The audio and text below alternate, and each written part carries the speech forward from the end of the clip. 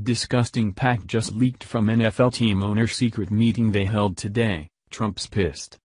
It's so hard to fathom the fact that an institution that used to embody all that is all America and Americans is now on a mission to commit collective suicide, but that's what they are clearly trying to do. It's now being reported that the NFL and its overpaid ball-tossing employees had a secret meeting this past Tuesday to discuss the issues involving the national anthem protests.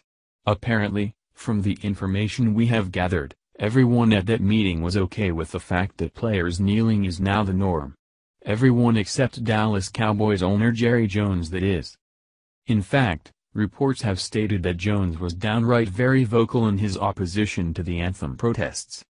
Jones made it very clear during the meeting that he believes the language in the league's game day manual should be changed to stipulate punishments for any player who does not comply with standing for the playing of the national anthem. However, Jones did not stipulate that he wanted the matter brought up for debate, and there was no discussion whatsoever of actually altering any NFL policies. No other owners supported Jones's stance during the meeting, and most of the time was spent discussing how to move from protest to progress, rather than focusing on the protests themselves. Unbelievable.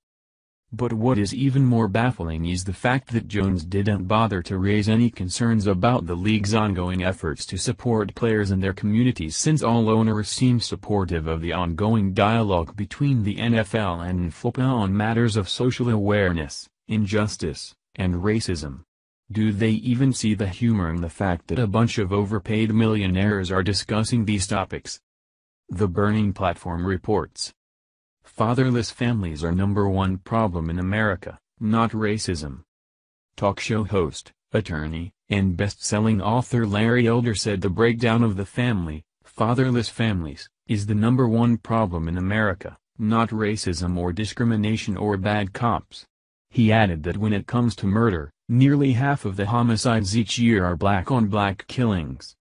Commenting on the Rubin report, Larry Elder said there's a liberal agenda at work, and the goal is to tell black people that we're victims, that discrimination, racism remain major problems in America when, in fact, they don't. And they want black people to vote for the Democratic Party.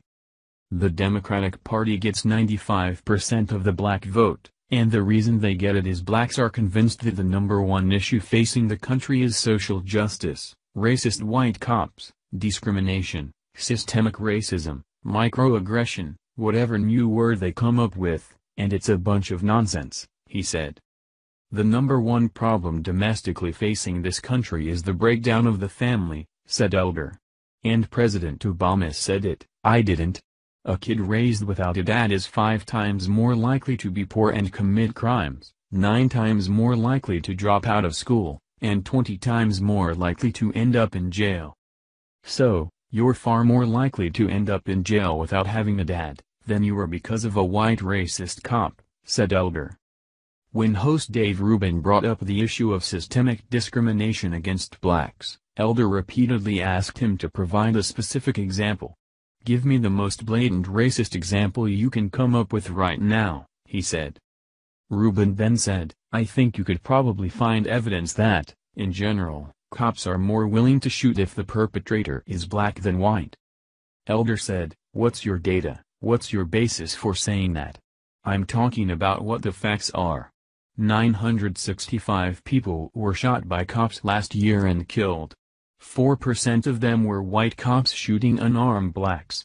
In Chicago, in 2011, 21 people were shot and killed by cops. In 2015, there were 7.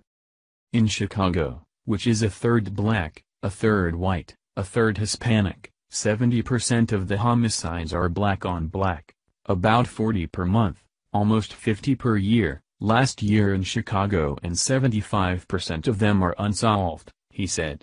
Where is Black Lives Matter on that? The idea that a racist white cop shooting unarmed black people is a peril to black people is BS, said Elder. It's complete and total BS.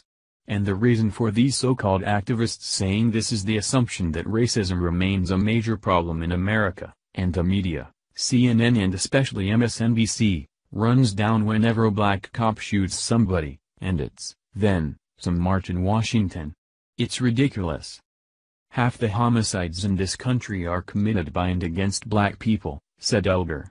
Last year there were 14,000 homicides, not talking about suicides, I'm talking about homicides. Half of them were black, and 96% of them were black on black of that 7,000. Where's the Black Lives Matter on that? Do these efforts the NFL and players are trying to forward include getting young black men to stop killing each other? Do these efforts include getting young black men to stick around when they father a child? Please share if you will continue to boycott the NFL. Thank you for watching this video. What do you think about this? Share this on Facebook and Twitter along with your comments.